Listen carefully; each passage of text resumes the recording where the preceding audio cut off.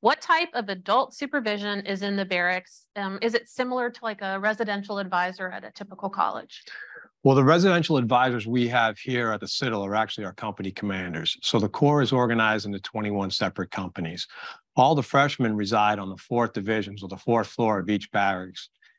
Access to that 4th division is restricted and approved only by the company commander and the 1st sergeant. That's the Corps leading the Corps. That said, each one of those companies is assigned a TAC. A TAC stands for a teacher, advisor, and a coach. Those are field grade officers, either retired or in the reserves, and they live in the barracks, or they reside in the barracks during the duty day.